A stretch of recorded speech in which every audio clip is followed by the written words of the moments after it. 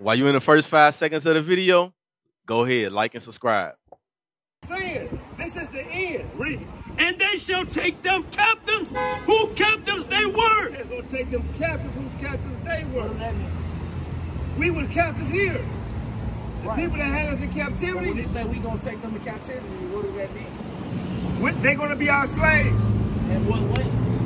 They're going to work for us like how we work for them. I'm talking about, would it be the same way how we were slaves, or would it be different? They're going to have to work hard. They're going to have to work very hard. Like we had to work. Is, you know how our ancestors was treated as slaves? No, we're going to be righteous. We're going to...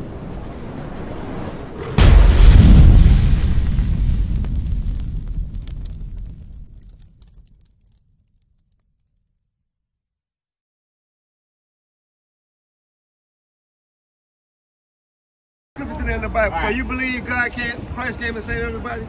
Not the first time. Christ first came, he came strictly for the Israelites. So the next time he gonna come for everybody? No, listen. Christ came, his first reason of coming was for the Israelites. But his people, which us, I say, we didn't follow him right away. We disobeyed him. We didn't do what he wanted us to do. Everybody disobeyed? Everybody, every Israelite, but us as a people. That's how God deal with us. He deal with all of us as one. That's true. So if one person fuck up and try, that make it bad for everybody. And the majority of the Israelites was fucking up. So what he did was he said, okay, y'all still my people. Y'all still the chosen. Y'all still the first. But these people over here is worshiping me better than y'all. So I'm going to go deal with them for a little while. But y'all still keep doing y'all. But right now, I'm going to show them the same thing. Who was them? Who was the other people you think you would take? The Gentiles. Who was the Gentiles? Anybody.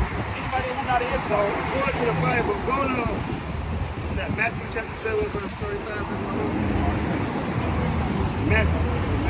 Yeah, we were about the Gentiles. So look, according to the Bible, matter of fact, go to Matthew chapter 15, verse 24. Right. Go to that. So bring it out. To show you, according to the Bible, he only went to the children of Israel. That's true. That's what he went, and that's who he came from. That's who he died for. That's true. So I'm saying, you saying he went to, the other people were the other tribes. Yeah. Not anybody. He wasn't going to the Chinese man. That's true. That's or what the, I'm trying to say. When the main reason was God to reach his people, which is the Israelites. Right. That was the main thing. Right. But we received him. That's why I say in John, he came to his own people, but his people received him not. Right. So that's what switched it up. Everybody. Right. It wasn't everybody. What you got? This is the book of Matthew, chapter 15, verse 24. But he answered and said, I am not sent, but unto the lost sheep of the house of Israel. That was his order. He came here to come back and reunite the children of Israel. That's what he was doing. He wasn't coming to come to the other nations. Because go to Hebrews chapter 8, verse 8. So I want to give you what his actual mission was. Stay here and listen. I want you to hear something. What's your name? Okay, hold on. Stay here and listen for a minute. Shema. This is Christ's mission right here, okay? All right, read. Chapter 8, verse 8. For finding fault with them. Like you said, he had fault with the Israelites because they wasn't listening. Read. He said, behold, the days come, said the Lord, when I will make a new covenant with the house of Israel and with the house of Judah. This is two separate houses. He said, I'm going to make a new covenant with them. Yes. Okay? Hold on. Listen, I want you to hear me out. I understand that. Let me hear you. All about this. Let me hear you out. Hey, brother, no. Hold on. One second. I gotta go, man. You chose one by, like, for example, we already chosen by default. We already Israelites by default. But if you deny that you're an Israelite and then you got a person who's not an Israelite, who loves God, God gonna choose that person over you. That's not in the Bible. That's in the Bible. No, it's not in the Bible. What you're saying not in the Bible. Let me finish my point though, so you can even see it. Read what you got. This is the book of Hebrews, chapter 8, verse 8. For finding fault with them, he said, behold, the days come, said the Lord, when I will make a new covenant. A new covenant with who? With the house of Israel and with the house of Judah. That's not with everybody. That's not what you said. What's your name again? Shema. That's not with everybody. He said, hold on. He said, I'm going to make a new covenant with the house of Judah and the house of Israel. Read. Not according to the covenant that I made with their fathers. That was the covenant I made with their fathers, read. In the day when I took them by the hand to lead them out of the land of Egypt, because they continue not in my covenant. So you was right. They didn't continue in the covenant. Read. I regarded them not, saith the Lord. For this is the covenant that I will make with the house of Israel. You hear that? Absolutely. Are you paying attention? What I said? What did he say? What did he say? Because you trying to read something. Listen, you talking about the covenant being made with Israel. And Right. I'm not denying that. Okay, no, but hold on. I ain't saying you that. I just want to hear it. Will make with the house of Israel. After those days, saith the Lord, I will put my laws into their mind and write them in their hearts, and I will be to them a God, and they shall be to me a people. You understand what he said? They're going to be my people. He's not coming to reunite everybody. Give me Revelation chapter 2, verse 26. I'm not denying that. We are the chosen. But you got to understand, it's people outside of us who's also children of God. No. It is. It's by blood. It's by blood that you're an Israelite. It's not by blood that you're a child of God. You don't have to be an Israelite to be a child of God. Adam wasn't an Israelite. Who wasn't? Adam. Adam wasn't No, that was before the trial. That's what I'm saying. But I'm saying to you this. After he only dealt with a particular group of people throughout the history of time. No, out of the history of time, he only dealt with a certain group of people. He dealt with Adam. He dealt with Seth. He dealt with Noah. Noah had 3 sons, right? Second address, 6. Right. Yeah. You know what? That's a good scripture. Give me this. I want you to 226 because you said anybody, right? Read this. This is the book of Revelation, chapter 2, verse 26. And he that overcometh and keepeth my works unto the end. So he that overcometh and keep these commandments and do my will, read. To him will I give power over the nations. So to that person, I'm going to give power over the nation. That's not for anybody. The Bible is written to the 12 tribes of Israel. Read that scripture again. The Bible is written to the 12 tribes of Israel. Right? So I'm saying, how is it given to everybody? No time in history was it given to everybody. Listen, you don't hear what I'm saying. It's true that the Israelites are the chosen, but it's people outside of the Israelites who are also children of God. Where is it? Give me the scripture. What you got?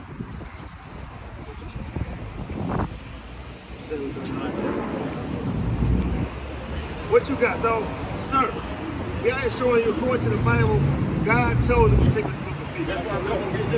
Yeah, God chose a particular group of people. You got Romans 10 verses 9 and 10. You got John. Read Romans 9 and 10. No, let him read it. What you got? Romans what? Romans 10 verses 9 and 10. All right, let's get that. Let's get anybody. All right, we're going to see.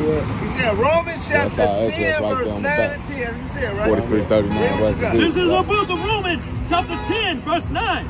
That if thou confess with thy mouth the Lord Jesus, and shall believe in thy heart that God hath raised him from the dead, thou shalt be saved. For with the heart man believeth unto righteousness, and with the mouth confesseth is made unto salvation. So hold on. So you think this being written to, the book of Romans was written to anybody? So go to Romans chapter 9. Go to Romans chapter 9 verse 1. Read that. Because the Bible is not written to everybody. Bring it out! That is the misconception about the whole Bible. Okay? Right. It's not written to everybody. The book, the commandments were not given to everybody. Right. Okay? The commandments were not given to everybody. The reason why we are in the conditions that we're in now is because we broke the commandments. That's the right. Why our communities is the way they are is because we broke God's laws. Us as a people. Bring it out. The strongest, smartest, fastest people on this earth are being punished because we broke God's laws. Okay? That's right. Right. Everybody else is not getting judged like us because they were not given the law. Right. That's what's going on. I have a son, right? I'm going to punish my son, not everybody's son. You understand? That's the reason why we in this situation. Read. This is the book of Romans, chapter 9, verse 1. So this is about to prove right now that God is only dealing with us. Bring it out. This scripture right here is unrefutable. Read. Say the truth in Christ, I lie not. He said, I'm telling you the truth right now, I lie not. That's what Paul said. Read. My conscience also bear me witness in the Holy Ghost Read. that I have great heaviness and continuous sorrow in my heart. He got great heaviness in his heart. You know why? Because he's seeing the demise of his people. Read. For I could wish that myself were accused from Christ. A curse from Christ. He said he wished he could take on the curses for all of them. He wished he could have died like Christ did and removed all the curses. But he said, I can't. He had that much love for his people. That's why we out here, because we love our people. Right. He's trying to show you, according to the Bible, who you are. That your lineage is from the Bible. Read. Were a curse from Christ for my brethren. Listen to this. He said he wished he could take on the curse from Christ for his brethren. His brethren. That's right. Who is your brethren?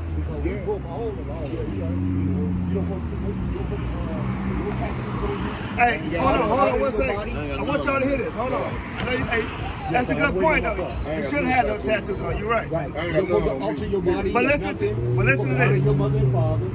Read it again. For I could wish that myself were cursed from God for my brethren. Listen to what's his name again?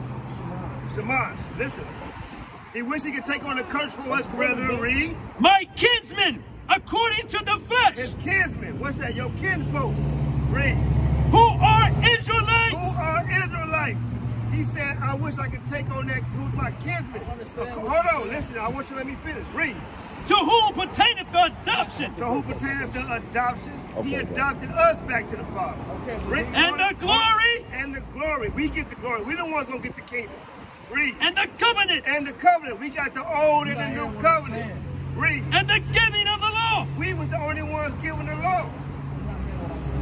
Brother, you saying anybody can be accepted. That's what you said. The Old Testament is about. It's the New Testament. I know, but listen, do you know what the new covenant is for?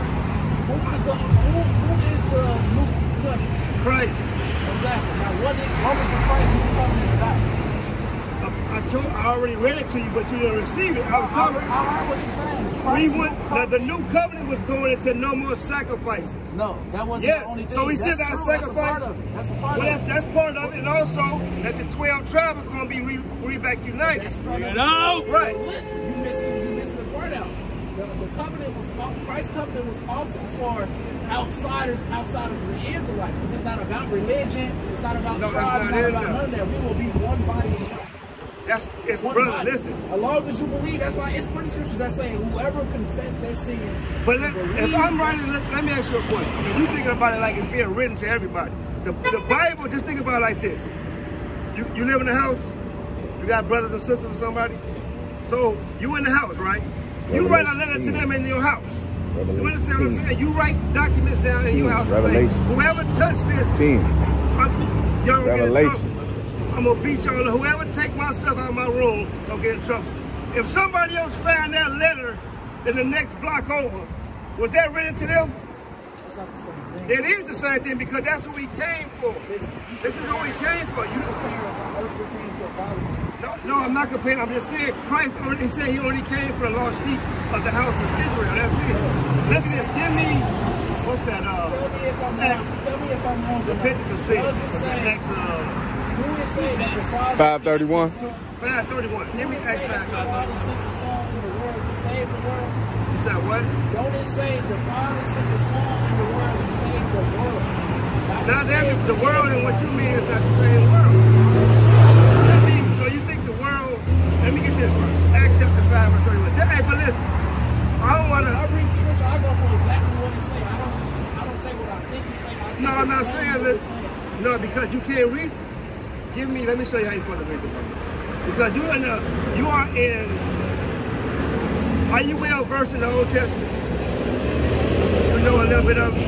I'm saying, like, you gotta know what the Old Testament is talking about in order to know what the New Testament is talking about. Right. It's not something you could just jump right to. I understand what you're saying. But so give me Isaiah chapter 28. The Israelites, when the old Israelites Verse broke 9. their covenant, that's what made the new covenant come about. Let me See what I'm saying? let me say this. That's why it's not just about us. Hey, brother, I don't want to go. I want you to be able to receive what I'm saying. If you can't receive it, I understand. I understand what you're saying already. I had this debate with Israelites online all the time. Oh, so that's what you're debating about right now. No, I'm telling you, according to the Bible, for you to say that everybody beside an Israelite is not going to heaven, that's a sin. No, where's that at? Where's the Bible? That is a sin. You condemning the whole world. Isaiah 14. Oh, yeah. Give me Isaiah 14.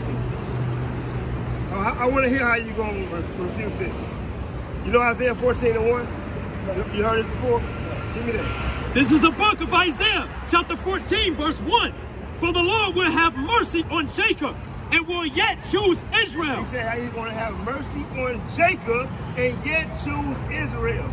This is talking about in the end. Read.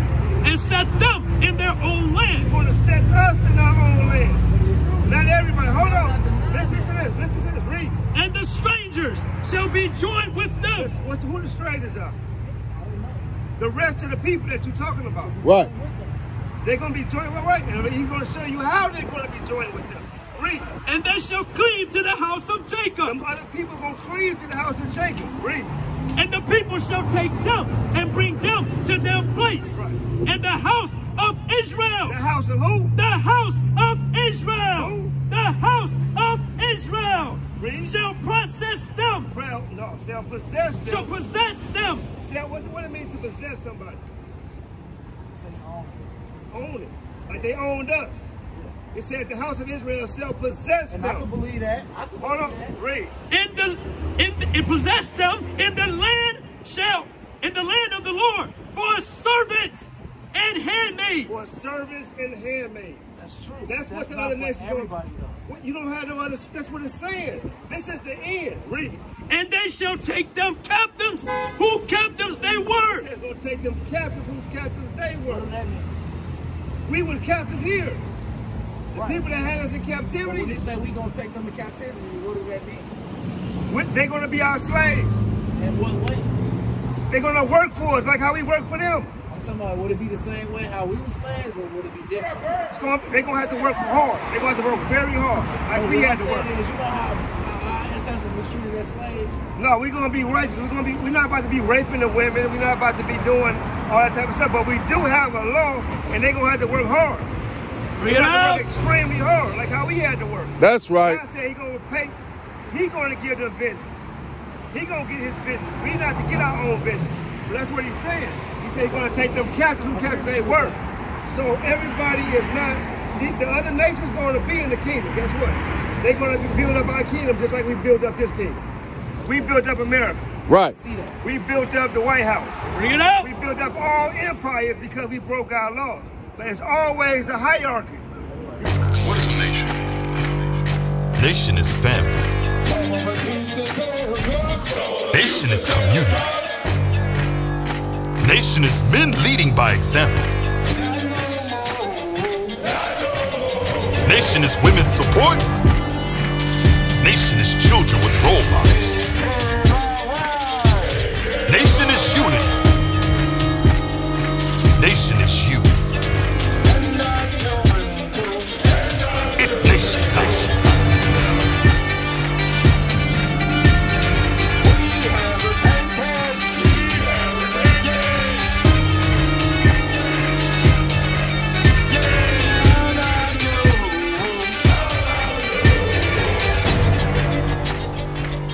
And finally, my brethren, be strong in the Lord, His word.